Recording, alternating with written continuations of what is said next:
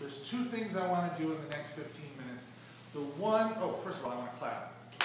The first thing I want to do is start spitting out vocabulary. Sometimes when you learn something new, the first thing you have to do is learn the vocabulary. And in computers, man, the vocabulary is weird. And part of that is to keep the newbies out. You know, if you've ever been in a clique in grade school, you make up words that nobody else understands. And part of that is so you can tell, is he in the club or is he out of the club? So one of the things you do in a class like this is you learn all the secret language so that you can at least act like you're in the club, even if you're not yet. The other thing is some of these things have real reasons for the names they choose. And so we have to get those names right. Because we're talking about abstract concepts, and you could name them anything. You could say, I want to put a jello here, and I have a kumquat over here. Or you could say, I want a tuple, and I want a record here. Doesn't matter, as long as everybody uses the same words. So I'm going to use a set of words. You'll find this set of words in your materials. You'll find them on your quizzes and your exams.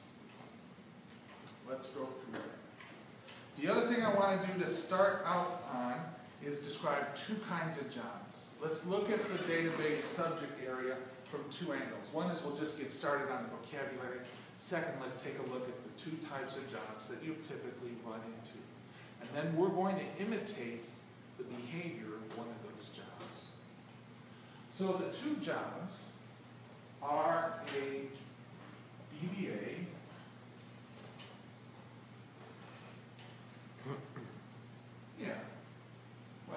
let's do the other one. Is a business systems analysis and a DBA. Business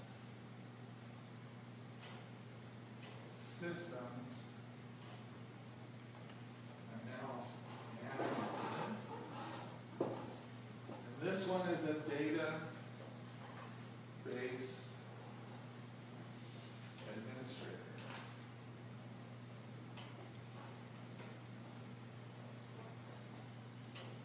In this area, you can get pretty good money. You can get really good money. I know people who are doing this who charge $250 an hour and up. It takes you a while to get there. You have to put in your chops. You have to know a lot of stuff. You have to be an expert. But you get paid really well. Business system analysis, same thing. If you're good at what you're doing here, you can be earning upwards of $90,000 to $100,000 a year. Two types of job are a little bit different in their focus. The systems analysis, her job is to have 1 foot in the technology and 1 foot in the business. Obviously, business systems analyst. So, for example, if you're creating a database for a flower farm, flower farms are incredibly high-tech these days. They are managing all sorts of different varieties. They are on a calendar. They have to get their flowers to the streets of New York on Mother's Day morning. I have a friend who lives down in Aurora. He does tulips. And his whole reason for being is to make sure those tulips are ready to bloom on Mother's Day in New York City. And he has an incredible amount of database and IT work that is monitoring his greenhouses, that is checking gasoline prices, that is doing all sorts of interesting stuff so that a year ahead of time he knows what kind of tulips he should be planting. So, to do a computer system for this gentleman, you have to know tulips pretty good. You have to know airlines pretty good, because that's how he ships. So you have to know a lot of stuff about his business. The other side of it is you need to be able to translate all of that information about his business into technology, because he doesn't care. He does tulips. You're the guy who actually turns that into a database that he can use on his phone, and he knows that his tulips have arrived on the streets of New York, and he's making money. So I find this business systems analysis role to be an amazingly entertaining job. I've done this in a couple of different positions. because you get to learn other people's business. You get to stick your nose in other people's businesses, and you learn how they work. And then you do what you always know how to do, which is translate into some computer system. That's constant from one to the next. And a good business systems analyst will be able to move from one database engine to another. Like if they say, well, we use Oracle here, you say, okay, that's cool. I can work with Oracle. Oh, we'll use Microsoft here. You say, yeah, that's cool. I know how to work with Microsoft. You're the bridge between that business and the database technology. Now, in contrast, a database admin wants that database to run as fast as possible and as efficiently as possible, and is very deep into the technology. So you'll find that DBAs tend to specialize in a particular vendor or in a particular type of deployment. So for example, if you're doing the database for Facebook or for Google, these are gigantic databases. They're literally running on hundreds of thousands, if not a million machines. And that database is at the cutting edge of technology. You could have an amazing career just making databases run fast. The Google query, when you do a Google search, it has to come back in 1/10 of a second or less, or you're not going to stick around. And think about it. Those DBAs have figured out a way to bring the entire web to you in 1/10 of a second.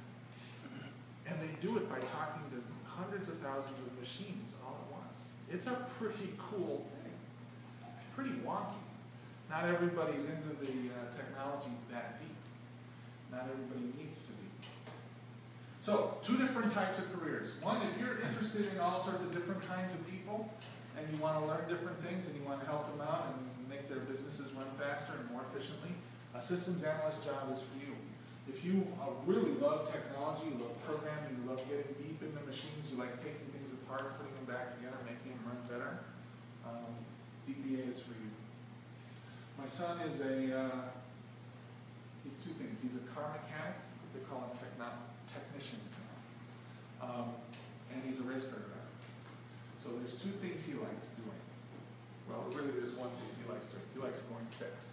He just loves going fast.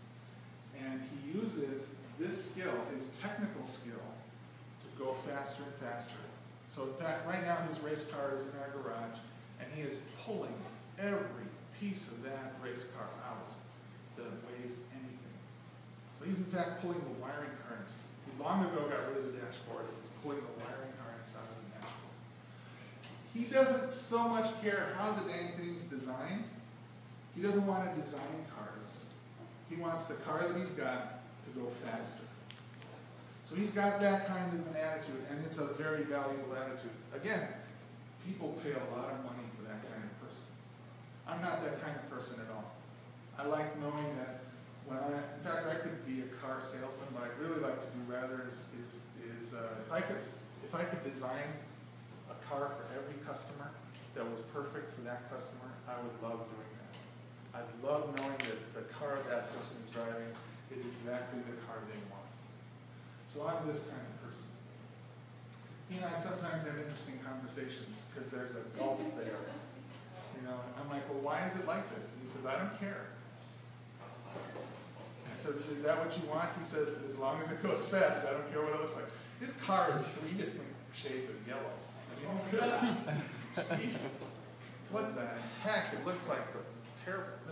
I'll stop now. Okay. So, we're going to take on the role of a business systems analysis. We are going to start with a simple little project, a personal information management. Somebody's little black book, somebody's contact address book. And currently this address book is being stored in an Excel spreadsheet. And our hypothetical customer is storing this silly little address book in an Excel spreadsheet. Now what does a business systems analyst do? They interview people. They interview people. They learn for a living. They go in and they find out, what do you do? How does that work? They look for nouns. They look for nouns. They look for objects. So, the first thing we're going to ask is, well, what are we tracking here? What are we saving? Well, we're looking for people. Our first vocabulary word is entity. Entity.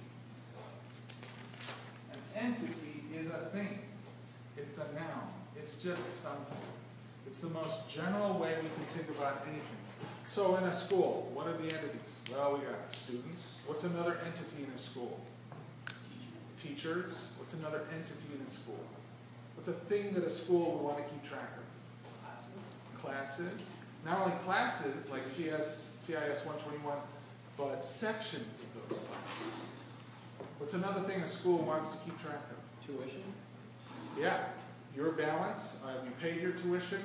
Has the school as a whole made a profit this year? It's a business outcome. What's another thing the school wants to track? Grades. Grades. Grades are individual. You have a grade, you have a grade, you have a grade. I have a grade, I have a rating. We look at our overall grades. We have standards, that sort of thing. Grades are a big thing. All of these are entities. And as a business systems analysis, you start looking for, well, what are the things you want to track? You're not so much interested, although we're very deeply interested in each individual student. But as a systems analyst, what I'm looking for are what are the pieces. There's this thing called a student. I'm not so much interested in each individual student as I am in the concept of student. I'm not so much interested in each individual class. I want to build a system that can handle any sort of class. A woodworking class as well as a philosophy class. My system has to think about these things that we do in these rooms and in some general sense. The next thing that I'm looking for as a business systems analysis is relationships. I'm not talking about relationships in terms of the OkCupid kind of relationship. I'm thinking about how do things fit together. And there's a real specific language that we use. Real simple language. Like a class has students. Okay, well, a class has students, but we go a little bit further, not much further, but we go a little bit further. We say a class has one or many students. Has, it's a verb. One or many. Cardinality. Cardinality.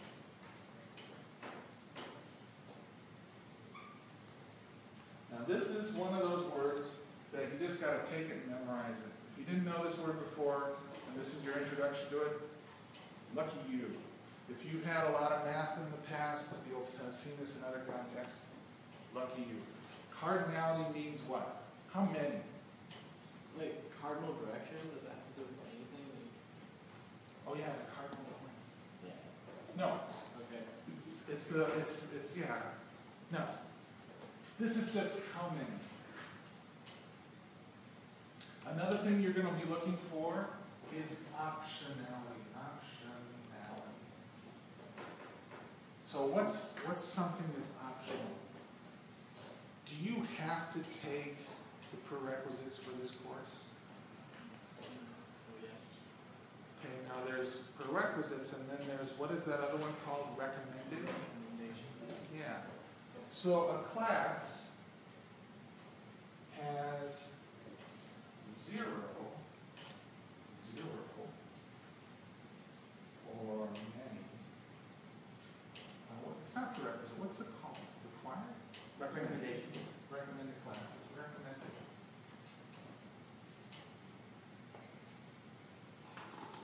So here, because I'm saying zero, it means that recommendation is optional. So a business systems analysis sits down with the client and says, okay, what is this thing we're building? And the guy says, well, I want a database that keeps track of my school. And you say, great, what are the things in your school? And they lay it out for you. Classes, students, sections, grades. These are the entities. I find all of the things that I want to keep track of. And then I go through and I find all the relationships. Well, what does a class have? Well, a class has one or more students. If there are no students signed up for class, we cancel it, and it no longer exists. Well, there's a reciprocal relationship. There's a backward relationship where a student enrolls in one or many classes. Now, can you be a student at PCC if you're not enrolled for this quarter? You still keep your status, or do you lose your status as a student? Anyone know? I was signed up for PCC before I ever started going there, so like 2 semesters worth of not doing anything, not paying anybody. Okay, so this is the kind of conversation you have. The guy says, well, what exactly are we talking about? And you write it down and says, what are many classes? And someone says, oh no, that's not exactly right. Because I can be a student. I can be in the database, and I don't have to be taking classes. So this becomes 0 or many classes. That's the kind of conversation a business systems analyst has with the client. What are we talking about here? Now, I'm going to write down something. Is that exactly what we're talking about? And the client says, nah, no, that's close, but that's not quite. Change it to this. And what you end up with are a set of these very simple statements. You are describing the system. These are called business rules. In our class, we're going to write down the business rules for that really simple little contact database, the address book from our client. We don't have the client to interview. All we've got is that Excel spreadsheet. That's all we've got. So we're going to kind of simulate being a systems analyst by trying to pull as much information out of that spreadsheet as possible. And you're going to have to make some stuff up, and you're going to have to pay close attention. Now on Thursday, we'll talk about the pitfalls, and I'll say it now and I'll say it again Thursday. You would think that everybody has an address. I mean, even a homeless person has a grate.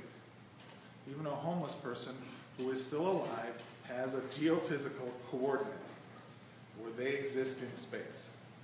So you would think that a reasonable rule would be people have an address. Each person has one address. You might think, well, if they're rich, they might actually have a summer home. So the thing might be people have one or more addresses. But that's not what the data says. When you look at your assignment, you'll be given a spreadsheet, and I'll ask you, what are the business rules for this spreadsheet? What are the entities? What are the business rules? And you will find that some people don't have addresses. How does that happen? So that's the key. When you're a business systems analyst, your job is not to make stuff up and think to yourself, well, how would I do this? Your job is to find out how are they actually doing this. How are they actually keeping track of their friends? How are they actually running the school? How are they actually running that tulip farm? I don't really care. I want to know how it's actually happening. And I'm going to write down a set of rules, and the rules always come in pairs. They always come in pairs, and I'm going to define as many of them as I can. In your assignment, I asked for 6. If you want full points for the assignment, you've got to give me 6. And in fact, I think I already gave you 3. 2. It is not difficult. However, everybody makes mistakes. And it's likely 1 or 2 of your rules will have some problem with it. If you turn in your assignment early, I can say, well, this rule has a problem, this rule. But another strategy to make sure you get 6 good ones is to give me 8 of them. Or give me 10. And I'm sure I can find 6 good ones in there. And then you get full points. I think when I did this assignment the first time, I found 30 some odd business rules, which fully describe how this thing works. On Thursday, we'll go deeper into this. We'll learn more vocabulary terms, and we'll learn a diagramming notation that'll allow you to draw a picture. Because pictures are always easier to understand than a lot of talk. That's it. please be careful driving home. And if you can't, if we're still in Winter Wonderland on Thursday and you can't make it in, send me a little email. Is the sign-up sheet made it to everybody? Thank you very much for showing up, and thanks for staying right there. Always a pleasure.